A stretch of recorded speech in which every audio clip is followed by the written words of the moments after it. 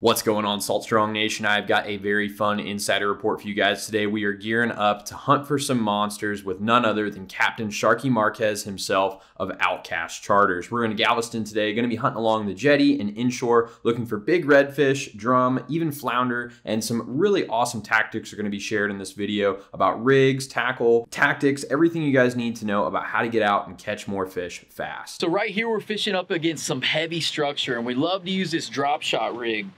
And there's a couple of benefits of using this drop shot rig on heavy structure. Number one is our goal is to basically get this either sitting up against or in the structure. And we've got this shrimp that's actually locked in here.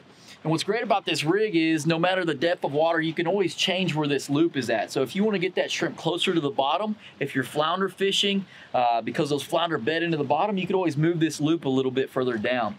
But basically, this is a great all-around rig for structure. If your weight gets stuck, we always tell our customers and clients, just keep that bait in the water, because that redfish or drum or sheep's head will find that.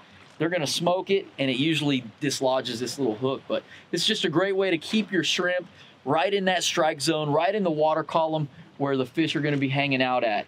And we're pitching it right up against these rocks here.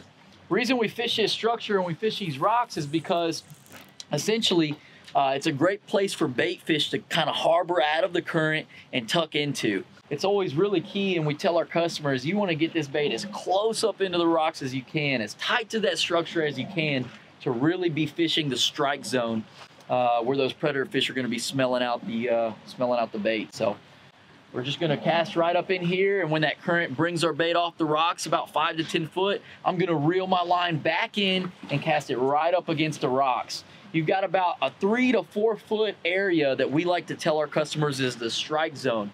Once you get out of that strike zone, not to say you'll never catch a fish, but your chances drastically go down because you're not in that area where those predator fish have their nose up into picking in and out of these rocks. So hooked up on the front, baby, let's go. My sheep. Yeah, we catch big ones out here, man. That's what he was saying. Y'all got some gold. Nice, dude. So check this out, guys. We got this nice sheep's head here. Man, these sheep's head are some of the coolest fish ever. They actually have these giant teeth, like human-like teeth right there. Check that out. And why they have these teeth is basically they feed off the barnacles and crustaceans right up against structure. So if you ever want to specifically target these fish, man, and you don't have a boat, no problem. Go to your local pier, find a dock with a lot of barnacles and crustaceans, and where you see that, 9 times out of 10, you're going to be able to find these sheep's head just feeding right there off those barnacles. And so we take our shrimp and crack that shrimp open and cast it right up into that structure. Man, look at that. Beautiful fish. Chompers, bud. That's gonna do it.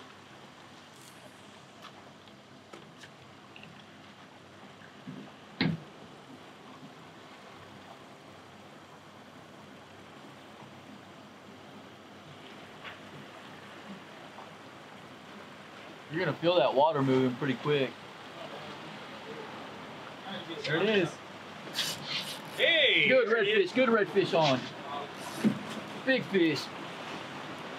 Woo! That's what I'm talking about. Nice fish. Yes, sir. So, man, we found a good spot with finally some good tidal movement here, and casted that drop shot right up against the rocks. And basically, I was just recasting every 30, 45 seconds as that bait would drift away from that strike zone, which is that 3 to 5 primal strike zone area where all those predator fish are swimming up and down the rocks picking out bait. As that bait was drifting off, I would reel in, recast it right back up into the rocks. I think that was my 2nd or 3rd cast here.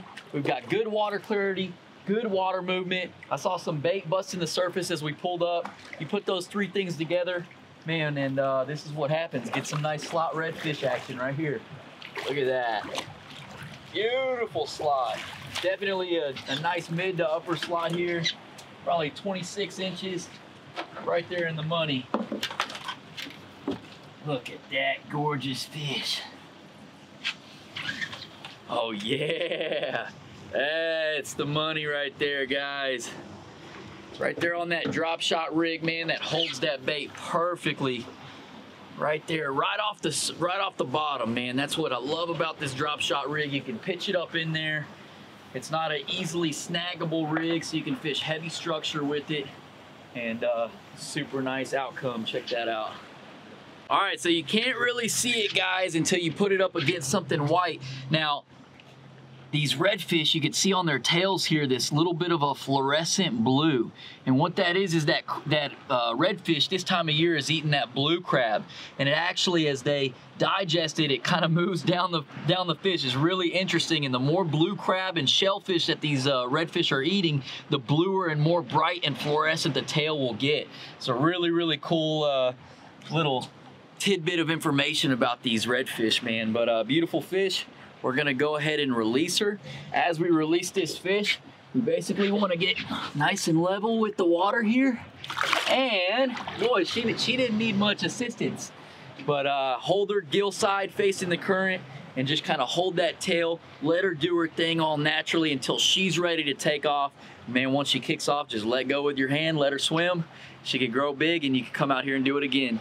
So we stopped for a brief moment to try and do a tutorial on how to tie some of the rigs that we were catching fish with. And Captain Sharky's first mate, Gabe, actually hooked up with the fish using the exact same rig that we were filming a tutorial on. Gabe's on, let's go. What you got there, bud? Feeling. Sheep's head king, man, sheep's head king. Look at him go. Perch of the sea. The perch of the sea. Oh, that's a stud, dude. Let's see how you got it hooked. Oh, yeah. Solid. Nice, sheepy. On the drop shot rig, baby. On the drop shot rig. So we went back to filming rig tutorials and giving some more tips on how to catch more fish on the rocks, specific tackle, hooks, baits, everything like that, when we actually started to get a bite on our big rod. And Captain Sharky took notice of this. We stopped the tutorial we were filming and just got prepared to get hooked up with a monster. I'll help you with these other ones too.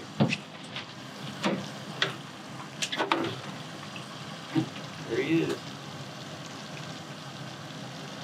So we've got our bite. He's been playing with the bait for a minute now. We've done our 3 cranks to tighten the drag, and as I feel the tension of him pulling down, I set up like that, and we are hooked up, baby. Nice fish on here. Hit the crab bait.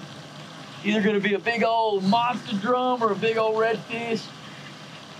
Either way, definitely a nice fish on. I'm used to reeling with my left hand. This is a righty setup for our customers, but we're gonna make it happen.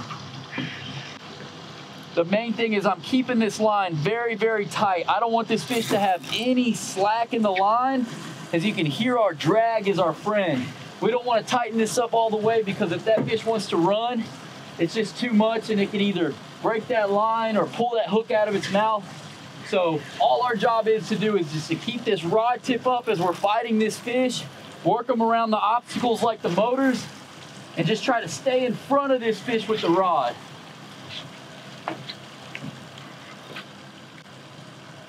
Here it comes, big old giant drum. Holy smokes, guys.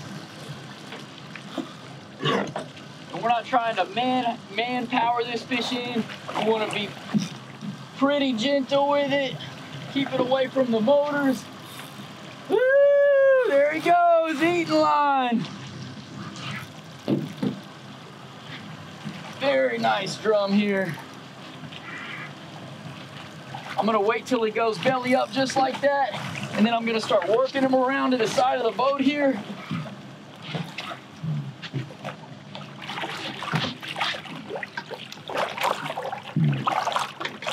Beautiful, beautiful fish. Let's see if I can get him gilled here. Just like so. 1, 2, 3. And that is how you catch a monster drum right there, guys. Beautiful, beautiful fish. He's got a little gold tint to him, but he did exactly what we wanted. Look at this other one getting picked up. Go ahead, Gabe. Tighten that drag. He's running with it. Set it. Hooked up, baby. Doubled up action. Outcast Charters. Woo! found the spot, got the right bait, casted it out. We're hooked up again, let's get it.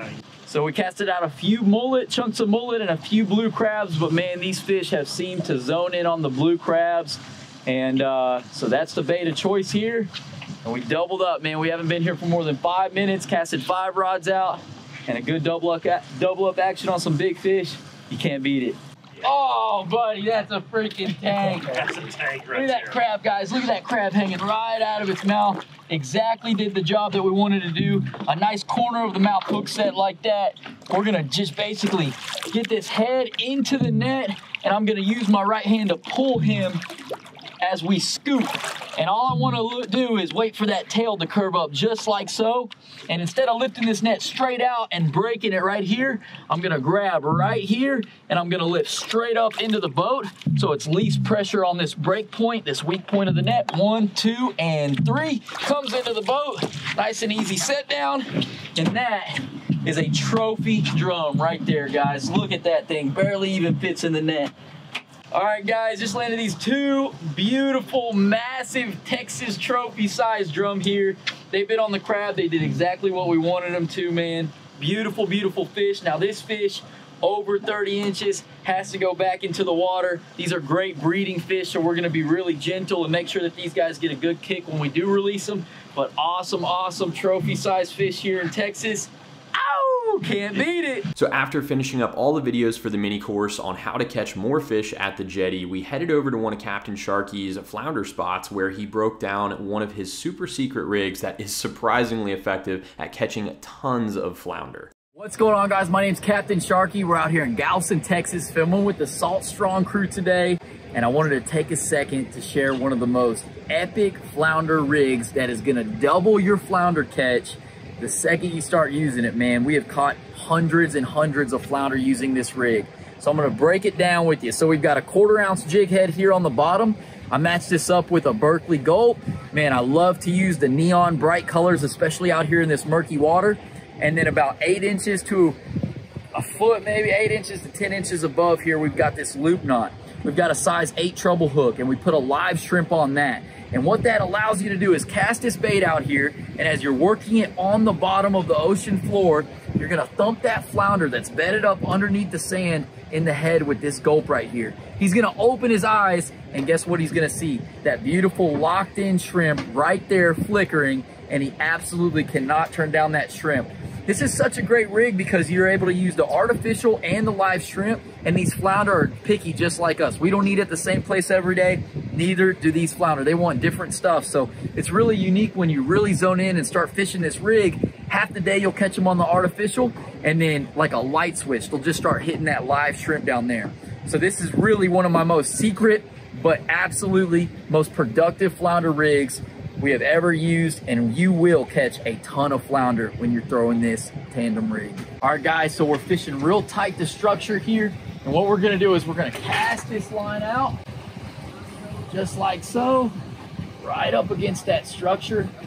And these flounder, they love to bed up, whether you're fishing bulkheads, pilings, or just drops, little contours on the ocean floor. They love to find areas to bed up. And what we're gonna do is we're gonna initially let that bait sink. So I don't start reeling right out the gates. Right when that bait hits the water, I'm gonna let it sink down. I wanna make sure it's on the bottom.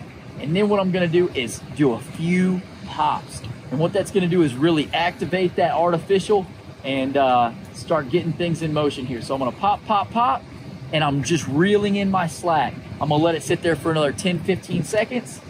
And then I'm gonna pop, pop, pop, pop. And just like that, I got a hit. Let's see, guys. Felt like I got a hit on there, and what we're looking for is life on that rod tip. So I feel like I got a hit, I got a few nibbles there. I'm gonna slowly lift up, and if it feels like I'm dragging something, just like that, guys, we got a flounder on. Hooked up, nice flounder on here. Look at him flipping out there. Look at that, guys. Beautiful, beautiful flounder in the boat. He decided to eat the shrimp. That's a nice keeper, probably 16-inch flounder, 15-inch flounder there. But you gotta love the tandem rig. You can't beat it. So I kid you guys not, we were at this spot for maybe 5 minutes and we were hooked up every single cast using this rig. I was out there with Insider Wes Hall. We were catching flounder left and right. The first mate Gabe was catching them. Wes was catching them. I was netting them while trying to run the camera. It was pretty wild. All right, guys, we have been here for 5 minutes and we have caught some really, really nice quality fish. That is just one of the tips and tricks that we have coming your way. We've had an excellent day here in Galveston, Texas, filming with the Salt Strong crew. Yeah. And if you want to check out more videos like these, you better get on Salt Strong and get with the program, because we're going to get you hooked up on your next trip. And if you want to learn how to find that 90-10 feeding zone like we did in this report, definitely go to saltstrong.com/recipe to learn how to catch more fish in your area.